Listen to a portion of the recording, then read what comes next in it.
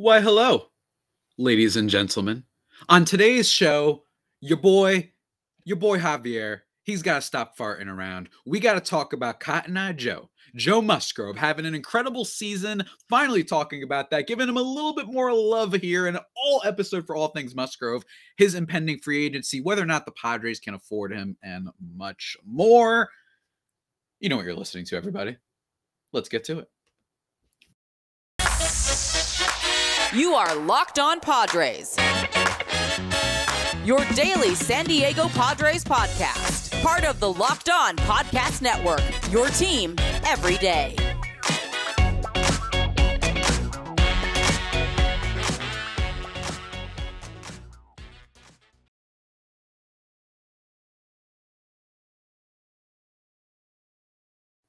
Greetings, gentlemen, and welcome to an edition of the Locked On Padres podcast, which is part of the Locked On Podcast Network, your team every day for Thursday. It should be June 16th, if I'm not mistaken.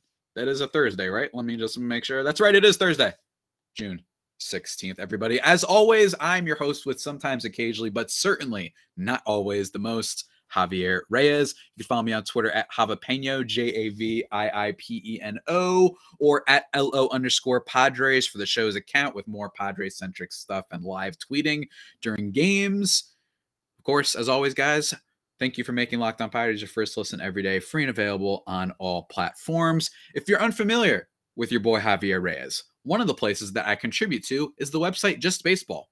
Great website, I must say. I mean, it's great. It's great. That's why I'm contributing. They have me. They got me. Obviously, it's great. No, but recently over there, I wrote about my thoughts and just kind of a full sort of dialogue and text about Joe Musgrove. That's right. And it's funny because an article really talking about Joe Musgrove for the website, and it was time about due because he's having one of the best seasons among all starting pitchers in baseball right now. Surprised. Am I a little bit surprised that he's every single outing, he doesn't give up more than 3 runs. At most, he gives up 2, and then he gets you a bunch of strikeouts, 6 or 7 at minimum. And that he's always, most importantly, with the consistency part of this, always going at least 6 innings, leading in quality starts, all that. Yeah, maybe just a little bit.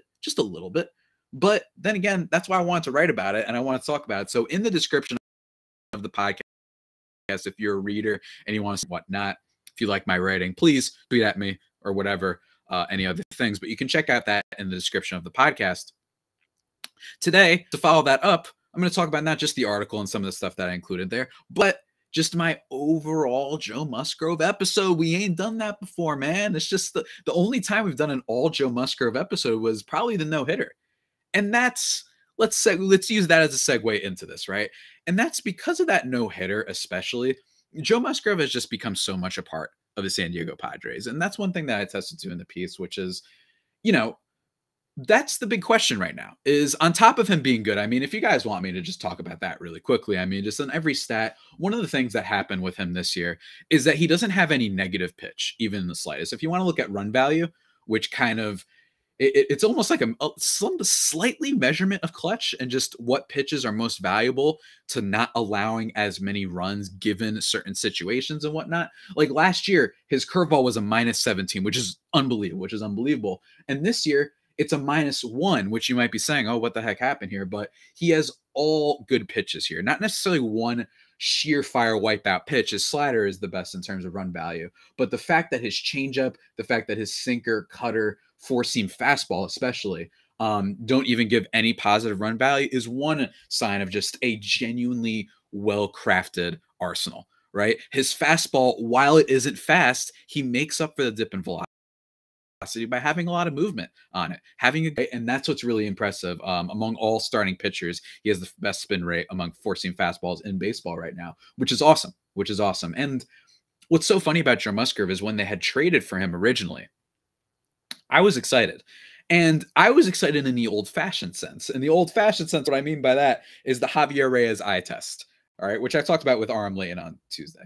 The Javier Reyes eye test is just general weird nonsense that I use to justify something without using stats. And it's not just by saying eye test and he just has a good energy to him. I usually come up with some weird kind of aspect or attribute that I liked. And what I liked about the Musgrove trade originally And what got me excited was a lot of really good teams were interested in Joe Musgrove. His name got hot at one point in 2020 during that shortened season, albeit shortened season. And you would think, it's a 3.86 ERA guy, not anything that jumps off the page. And then the year before that, a 4.4. He wasn't really all that effective for the Pirates, certainly not for the Astros as few times that he was there. He wasn't the worst pitcher in the world, right? This wasn't a Joey Lucchesi or somebody like that. No offense, poor Lucchesi catches a stray, but you get my point in terms of, especially for what Padres fans might be used to, right?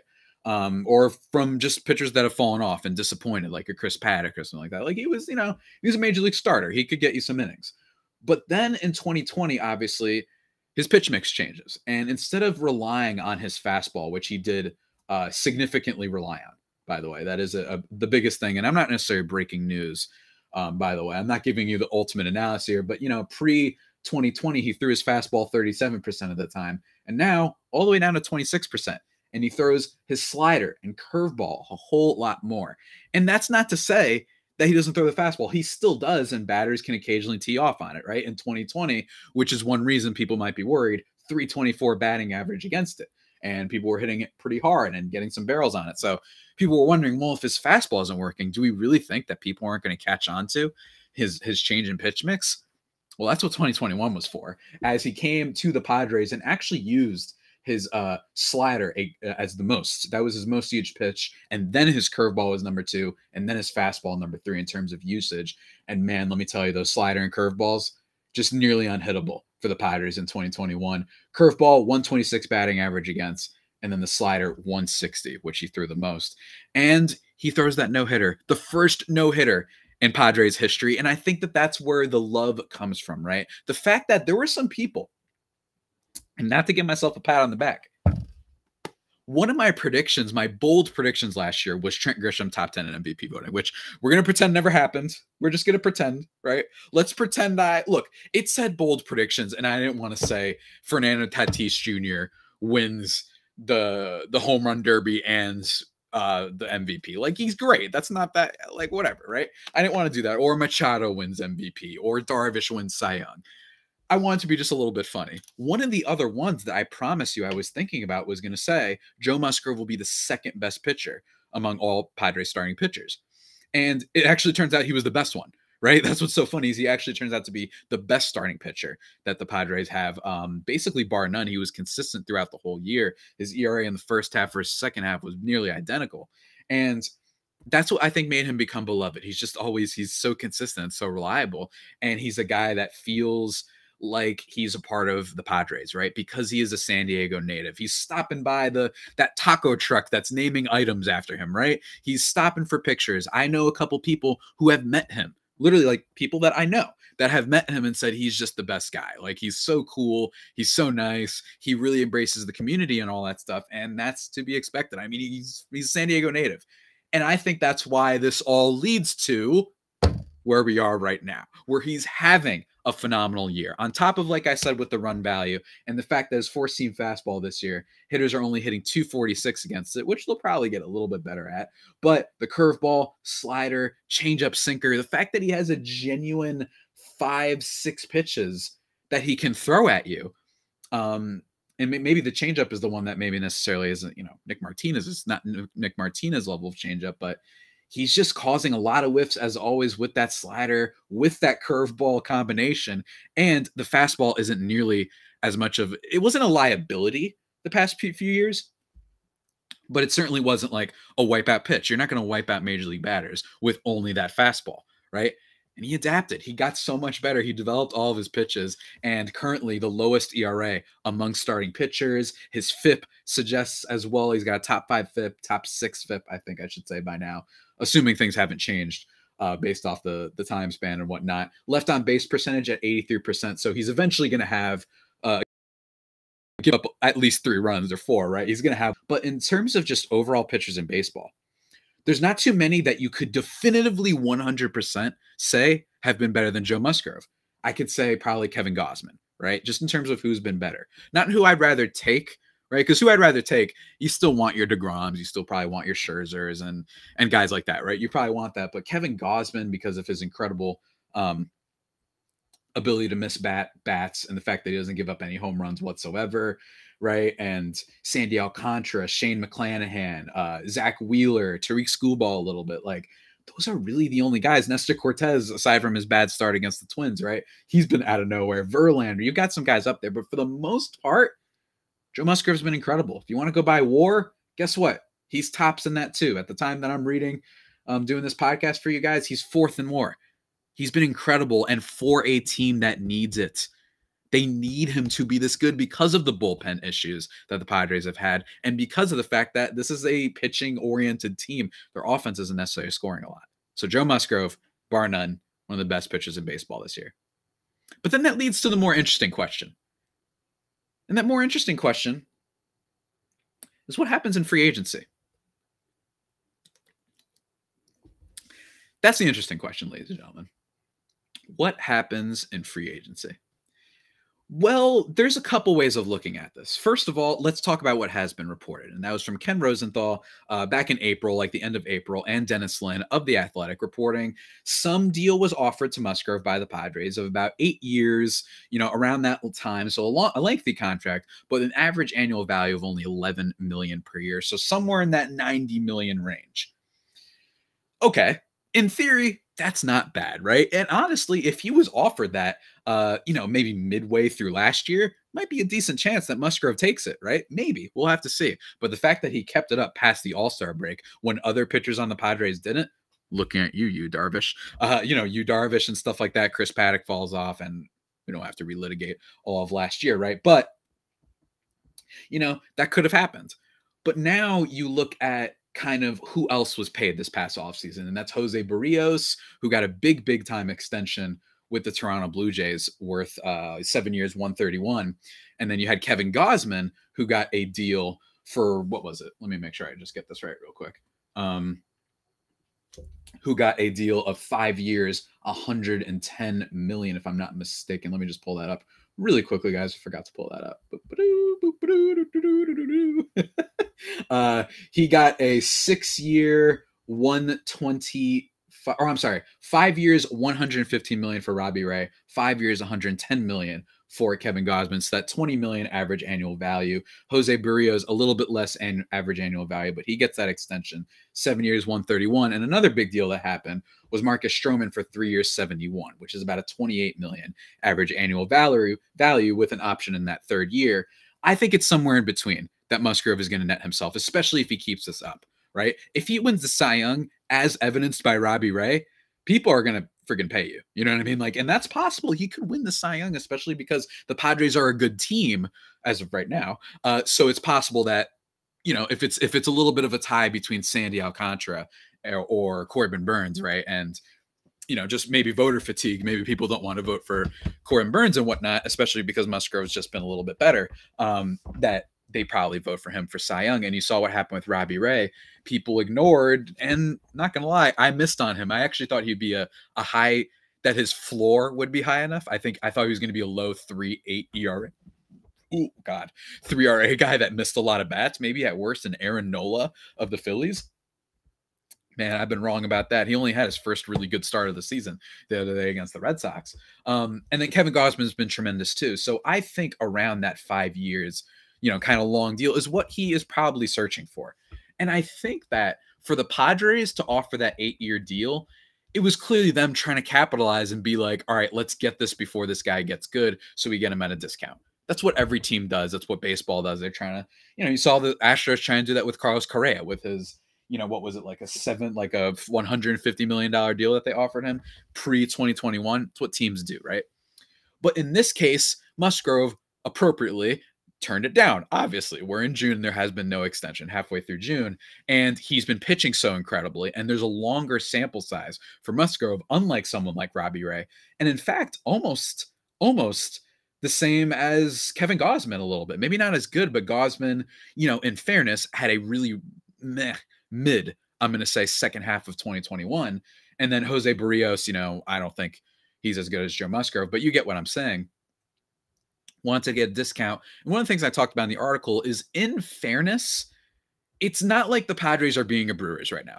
It's not like the Padres are being Cleveland Guardians or Oakland A's or Cincinnati Reds, right? They are top 5 in payroll. So I can understand, and considering the results that they've only had one winning season, only made the playoffs one time, why Peter Seidler and ownership and company might be like, oh, let's pull back on this just a little bit. You know what I'm saying? You're spending a lot of money. We don't necessarily feel wild about doing that.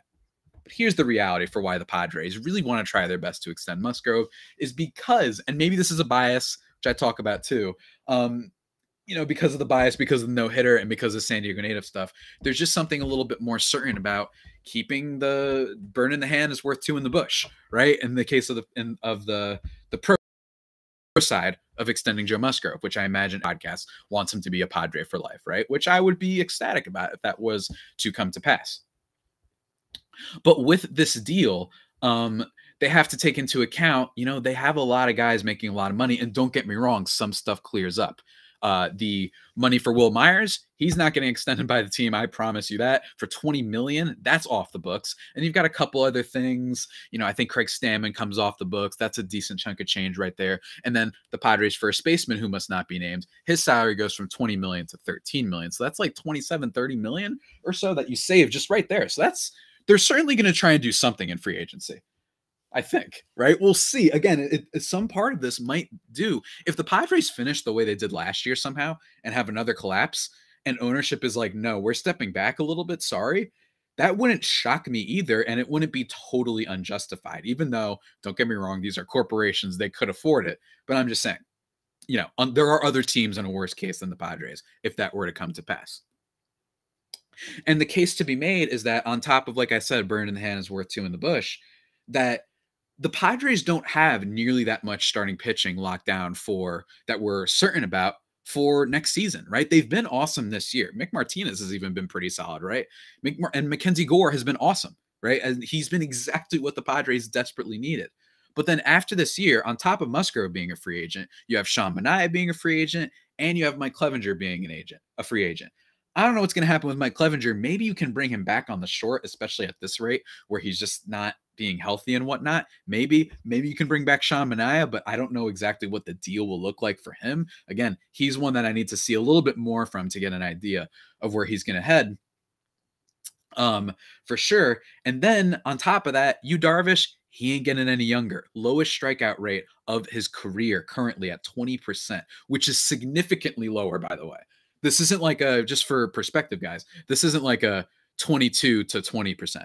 No, this is a guy who struck out 31 and 27% of batters basically his whole career, and he's at 20%. Now, don't get me wrong, he's been solid this year, but he's going to be a year older next year, and he's pricey. And then Blake Snell, as I joked about in the article, he's been about as easy to predict as an episode of Atlanta, right? Like, this has not been easy to predict whatsoever. So I will say that, right? Like, it's just, he's been unpredictable. You don't know what you're going to get from him. So if you take that into account, next year, right now, we know that Darvish, Snell, Mackenzie Gore, and Nick Martinez are the guys. But where are Snell and Darvish going to be, right? And then the year after that, it is only Mackenzie Gore and Nick Martinez. And then you have to take into account that the Padres farm system as currently constructed, although I did talk with Arm Layton about this on Tuesday's episode, that the farm system, while pretty strong, is not necessarily, it's a little bit light in terms of pitching. We do not have another Mackenzie Gore that we're excited about to come out of that farm system to be like, all right, that's our number 3 guy or our number 2 guy, right? Gore has been awesome. Let me stress that. He's been great. Robert Gasser, hope he's going to be great. He passes, if you guys were listen to that episode, the Javier Reyes Jalapeño eye test for sure. But that is something worth bringing up, that it would feel really good that heading into not just next year, but the years ahead of that, that you have that anchor in Joe Musgrove. And then you have Gore, and then you maybe have some prospect guys get called up, right? Maybe you can find some cheap options and what have you. That's totally fair, right? Like, that's a totally fair idea to have. And it's, I think, what the Padres should do, right? I think that they should try and do that. They should extend Musgrove. And I imagine that the way to do it is to backload the contract, which is not a foreign concept. Many teams do this to backload the contract to make it kick in more after Snell and Darvish's deals are done. Maybe next year's only, 10 million or something like that, right? Maybe he makes a little bit more than the 8 million he's making this year from arbitration. And then it kicks in the year after that, where maybe it's 15 million next year. And then it jumps to 25 million, which might happen, right? Depending on how antsy and how desperate teams are for starting pitching. They might be willing to get into a giant bidding war and be like, Musgrove, you're coming to, I don't know, who's a team that needs a pitcher right now desperately? The Mariners, right? If the Mariners are like, screw it, like, we'll give you 28 mil. Like, who knows? We'll have to see. I doubt that, but you guys get my point. So we're going to have to see how that all transpires. But I think that backloading the contract would make sense to account for Darvish and Snell salaries next year. That way they can build a little bit more in free agency, maybe make some more trades across the room. And considering he probably wants to stay there, at least I hope, given his affinity and his connections to San Diego, I think he might be willing to do that, assuming the money's right. Let's be clear. The total money has to be right. He's not going to take a hometown discount in that way. I think that hometown discount is a very old-fashioned concept. I think that it is correct when talking about the average annual and backloading or front-loading the contracts, but it is not true for being like, yeah, I'll take 40 million total less to help you guys out. That ain't going to happen. And it shouldn't happen because Joe Musgrove, get your money. Pay the man. Before we get into kind of the conclusion and maybe a little bit of the playing devil's advocate for extending Joe Musgrove, or at least trying to, all right, on this episode, guys, let me talk to you really quickly about, first of all, I forgot to remind you guys, go check out at lockedonpodcast.com/survey to fill out a survey. And if you do, just tell us what you like or don't like about all of our podcasts, mine included, and you'll be entered to win one of 10 Ticketmaster gift cards worth $100. Go check that out. It'll take a second. But I got to talk to you about, we've been basically talking about job stuff. Will they continue to employ Joe Musgrove? Well, here you go. As the sun comes out and small businesses are back in business, LinkedIn Jobs makes it easier to grow your team. LinkedIn Jobs helps you find the people you want to interview faster and for free. You can create a job post in minutes on LinkedIn to reach your network and beyond to the world's largest professional network of over 810 million people. You can add your job in the purple hiring frame to your LinkedIn profile and spread the word that you're hiring. It makes it easy for you guys. It's why small businesses rate LinkedIn Jobs #1 in delivering high quality hires versus leading competitors. LinkedIn Jobs helps you find the candidates you want to talk to faster. Did you know that every week nearly 40 million job seekers visit LinkedIn? That's right, guys. It's true. It's true. All of it. It's a quote from my boy Han Solo. Post your job for free at linkedin.com/lockedonmlb. That's linkedin.com/lockedonmlb to post your job for free. Terms and conditions apply. And then the last thing. Let me talk to you guys really quickly about a brand new Built Bar flavor, the Mud Pie. You know how all your friends, they're always coming out with amazing new flavors and whatnot over here at Built Bar? Well, they've truly outdone themselves this time, guys, with their new Mud Pie flavor. And for the first time ever, Built is introducing the new Mud Pie flavor in both the bar, the regular Built Bar, and the Mud Pie Puff. That's right, guys. They've got you covered on all your bases. Whatever your preference is, from Built Bar Puffs to the regular Built Bars, they've got you covered. If you're a chocolate fan, you'd better sit down for this whipped cream chocolate mousse. Oh, topped with cookies and cream crumble. Ooh. It's really good. It's really good, guys. They sent me one. Trust me. You ain't going to want to miss out, guys. And they're probably going to have new flavors and whatnot throughout, which is what's great about them, guys. Best protein bars on the planet. Great variety. Healthy for you. They got you covered. Go to Built.com and use the promo code LOCKED15 and you'll get 15% off your order. Remember, that is promo code LOCKED15 for 15% off at Built.com. And we're keeping it moving. Let's do a little bit of devil's advocate for Joe Musgrove. All right, here we go. In terms of handing out contracts, the San Diego Padres haven't exactly been the best team at it lately. We just talked about Will Myers, and we all know about the first baseman that must not be named. They just extended Fernando Tatis Jr., which was nice because you're hoping to save on the back end that if he became a free agent, he might be making upwards of $550 million by the time he becomes a free agent. But then he's hurt and injured, and some people are a little bit wondering about that. But I'm not going to dog the Tatis contract. But you've got some random ones in there, like your Ha-Seong Kims and your Jurickson Profars, who aren't, they're not killing you. But when you have all this other money that's being spent, you're like, oh man, when you have the busts of the first baseman and Will Myers around, circulating these guys, and you have Blake Snell and Darvish also being pricey, that makes everything, I don't mind Tatis and Machado. It's just that if you have all these misses, salary becomes a big deal. And with the Padres taking that into account, do we immediately want them to just send out even more money? Right?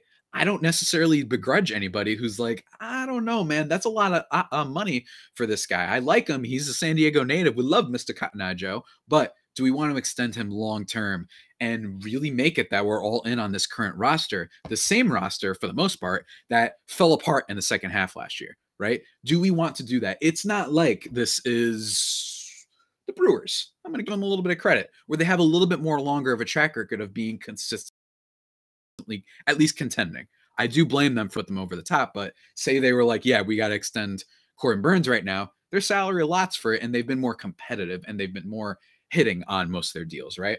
Well, the Padres, a little bit weird right now, right? Not necessarily there. The next thing that you would have to say is just in general in baseball, and I talk about this a lot on my show, is that you want to be because what if some other guys emerge? That's Joe Musgrove. They did find him and they made a trade for him that ended up being great for 2 years, hopefully 2 years. We're on year 2 of this season for Joe Musgrove, and you spend a lot less, right? And that you're able to, and for a team with the payroll as the Padres, I think finding low cost options, it's a perfectly viable strategy, right? But I will say, let's also say, maybe there isn't anybody available for trade. Right? They decide, Luis Castillo is a big name thrown out there, and Frankie Montas. I like Frankie Montas. Is he as good as Joe Musgrove? No. I like Luis Castillo. But is he just a little bit of a name because he's got solid stats that you feel like you can count it? You feel like the floor is high rather than being like that guy's a stud? That's what it feels like to me. I don't necessarily know if Luis Castillo is a stud or if he's going to have some Chris Archer with the Tampa Bay Rays type of thing where he's got a 4.1 ERA every year, but they're like, dude, but his strikeout rate. It's like, yeah, I like the strikeout rate, but at some point I care about how many runs you're giving up, right? Is that possible? Sure. And if you look at starting pitchers that are available in the offseason, Carlos Rodon, he's got a player option, right? And unless he significantly outperforms and wins the Cy Young, he's probably going to take that $21 million for the Giants and come back there another year. And if he did outperform it, then he's going to cost more than the $21 million. And at that point, let's just bring Cotton Eye Joe back, right? You got Justin Verlander. He's going to be out there, but he's probably going to cost a year deal for a certain amount of money if that worked. But I think he would probably re-sign with the Astros, if anything. You've got Trevor Bauer. Less said about him, the better. Max Scherzer's got a player option. That doesn't count. You've got Jacob deGrom with a club option of $32 million. Probably going to pick that up. They're the Mets. Steve Cohen doesn't care. They don't want to let him go. It's just kind of, or wait, I'm looking at the wrong offseason, aren't I? Oh, I'm looking at the wrong offseason. My apologies, ladies and gentlemen. I think I'm looking at the wrong offseason. For this upcoming offseason, Carlos Rodon, same thing that I basically mentioned before.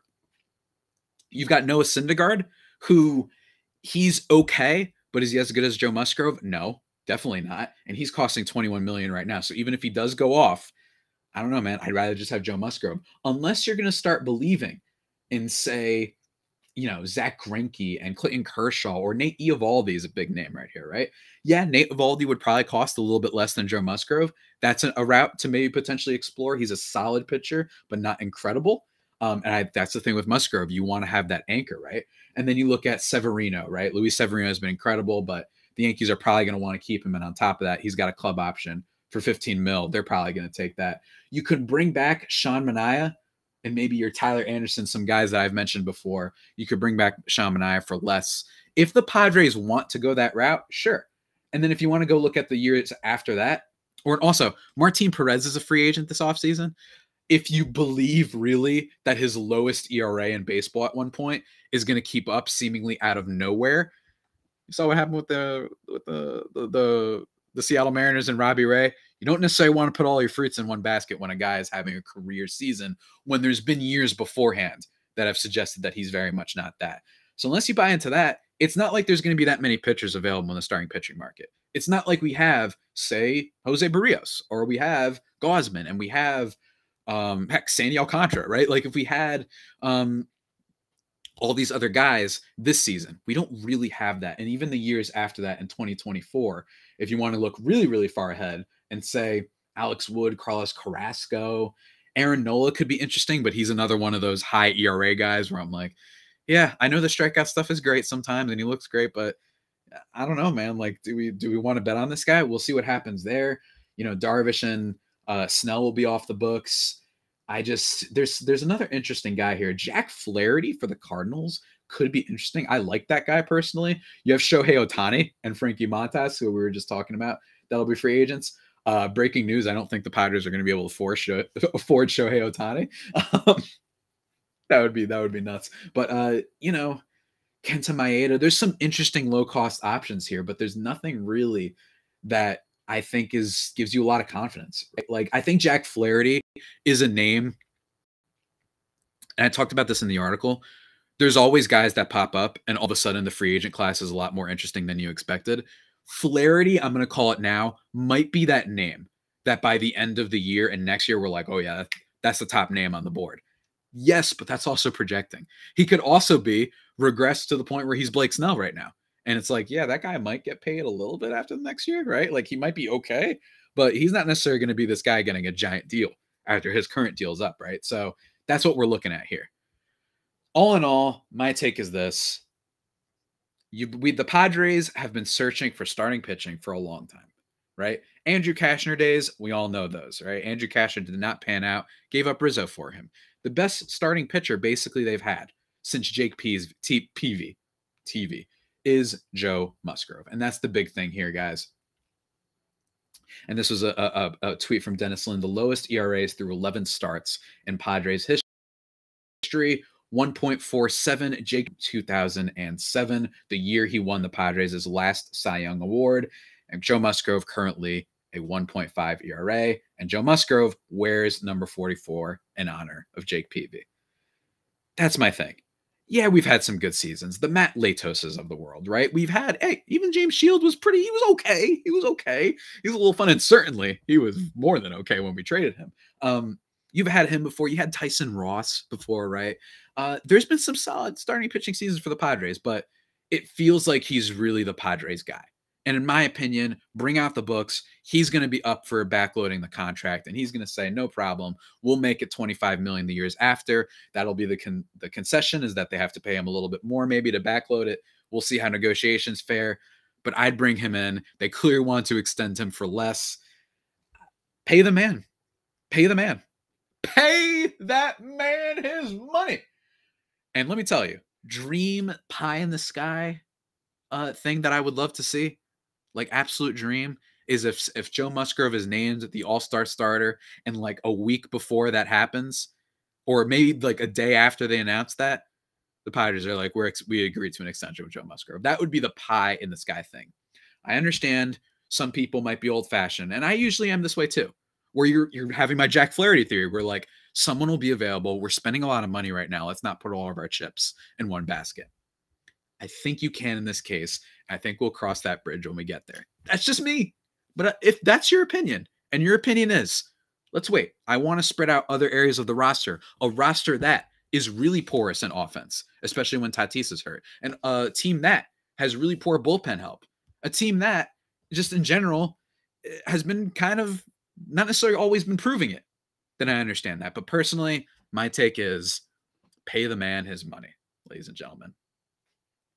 So those are all my thoughts on Joe Musgrove, basically, ladies and gentlemen. I hope you enjoyed that. Go check out the article at Just Baseball if you'd like. Send it to all your buddies and whatnot. I'd greatly appreciate that. Tomorrow's episode, we're actually going to be talking about the Cubs series, recapping the 4-game set against the Cubs. Hopefully, by the time I'm recording this a few days beforehand. Hopefully the Padres took care of business there. Also, go check out the NBA mock draft stuff over at the Locked On and what have you. The ultimate NBA mock draft. Search that on iTunes and whatnot. 50 insiders, Odyssey sports experts. They've got you covered for all NBA draft stuff. And with that all being said, guys, that about does it for today's edition of the Locked On Padres podcast, the only pot that may be better than the Padres themselves. Remember to subscribe to the podcast wherever you get your podcasts from. Follow me on Twitter at Javipeno, JAVIIPENO, or at LO_Padres on Twitter for live game updates and such. You know what I'm saying? Send me some 5-star reviews, by the way, on Apple Podcasts. Wouldn't mind if you're doing that. And until next time, stay safe and, of course, stay faithful. My Fire Faithful homies, take care.